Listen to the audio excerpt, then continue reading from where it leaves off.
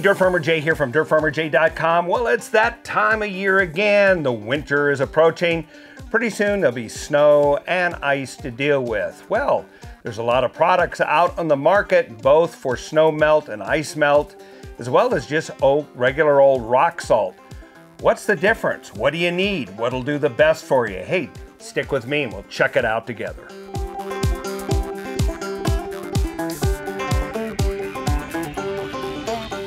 Hey, Dirt Farmer Jay here from dirtfarmerjay.com. You know, as the weather changes and that first snow is going to hit us, it's always great to be prepared. And there's different products that you can use to help control snow and ice. Now, one of the most common is just plain old water softener salt or rock salt. This is a medium granule. It's just pure sodium chloride. And that can be applied to moderate snow and ice. And this is kind of an old standby, but it does have its limitations, and we'll come back to that in a moment. Then there are these kind of products, which I want to thank my friends at Brody Chemical that manufactured this, but provided this to me here for us to demonstrate them and show them to you.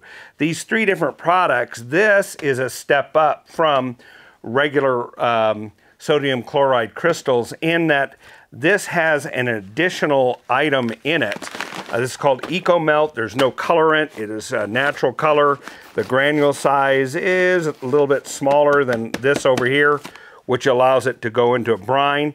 This, as it says on the package, will work in sub-zero temperatures. If you look here, you'll see why. Not only does it have sodium chloride, but it also has magnesium chloride. And that is a melting agent that actually helps create a brine very quickly. We'll get to that in a moment too, and why that is important. But that's got that magnesium chloride. Now let's go over here to this also. This is polar ice melt. This is very similar to this in that it's got the same granule size. It also has in it magnesium chloride. So what's the difference? Well, this has colorant in it.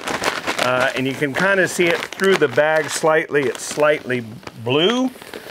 We like to call it the Brody Blue because this is manufactured by Brody Chemical. So why is the color important? Well, it allows you to know where you've applied the product already so you don't double apply, over apply, or under apply. It's pretty hard to see white product on white ice or white snow.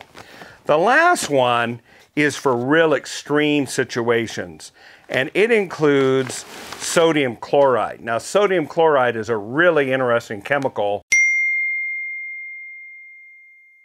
You blew it!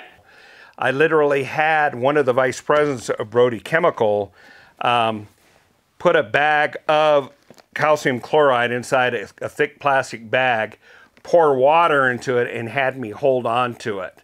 It got hot really fast. Now, not boiling hot, but hot enough you wanted to put the bag down. It's real. It's not imagined or placebo effect. It really does heat up.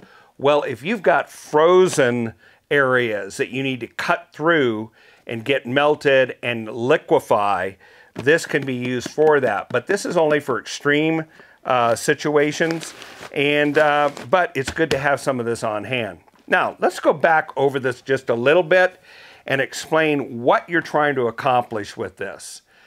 It's all in the brine, baby. What's brine? Salty water. If you create salty water, it freezes at a much lower temperature than standard water does. So if you can create a brine and do it, let's say the optimum time is before snowfall really starts to hit, then as snow starts to land on the brine surface or where some of this is applied, it'll immediately keep melting off because of that salty water film and make sure that there's no bond between the snow, the ice, or the concrete, or the asphalt, or whatever you're trying to protect. So, and then as it snowfalls even heavier and heavier, you have to apply more, but getting ahead of it is always key. Now, salt kernels like this, it'll work, but you tend to have to put more product on. It's cheaper per pound. These all cost about 1.5 times per pound more than this. This is even more than that, but you only need to use lesser amounts, so therefore the economics kind of balance out and you get better results with products that have enhancements in them. Another thing can happen that is a negative on this regular type of water softener or rock salt is the granule size may not be optimum for melting down, and so therefore brine formation does not occur quick enough. And so you end up with larger chunks. You can understand it would take longer to melt something this big than it would this big. And that scalability works throughout this. So this may not be the optimum size, where these products are made with the right size granule so they don't melt off immediately, but they slow release and create a longer burn, if you will, of the brine solution. EcoMelt has no coloring, but it does have that magnesium chloride. Now, let's talk about magnesium chloride. It is a salt, and where you'll see it used a lot is in municipalities.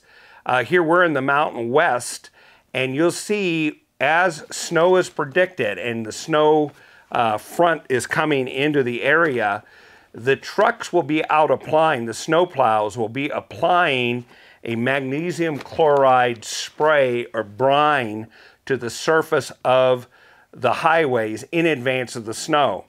Then when the snow hits, even if it's a heavy snow, it doesn't allow a bond to readily form between that snow, ice, and a concrete surface of the highway.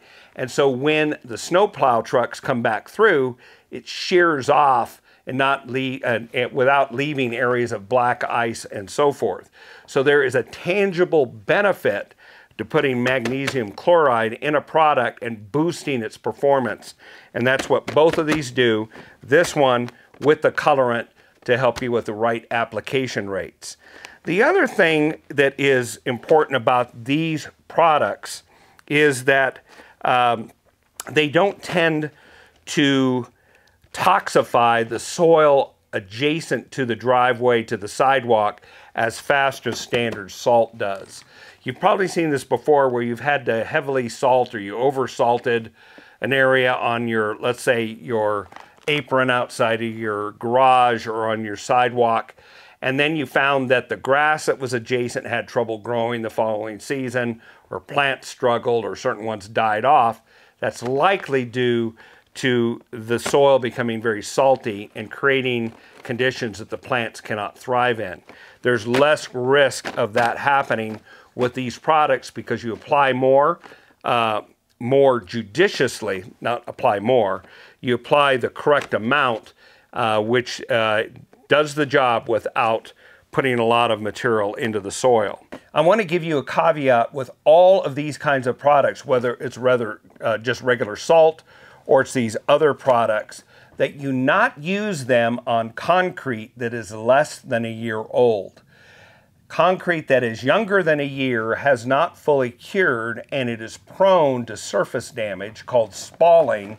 When micro fissures are still there, the brine gets down in it, you have a freeze-thaw cycle, next thing you know, you're having flaking off of the surface. It's very ugly instead of that beautiful broomed or smooth or textured surface that you paid for.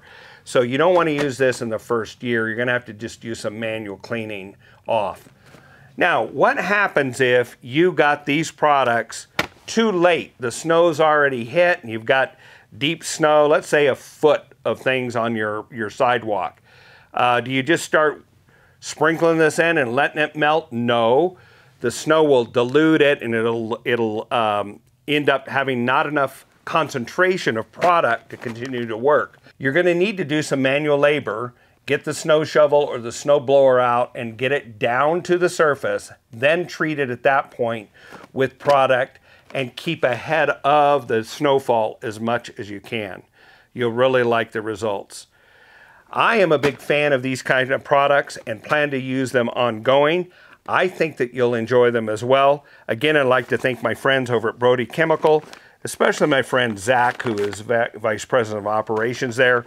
I thank him for his generosity in providing these to us so that we could share how this really works and help you make the right decision. We just mentioned also that you may end up with damage along the side of surfaces that you've protected, but what if your lawn is in bad shape as you go into the winter?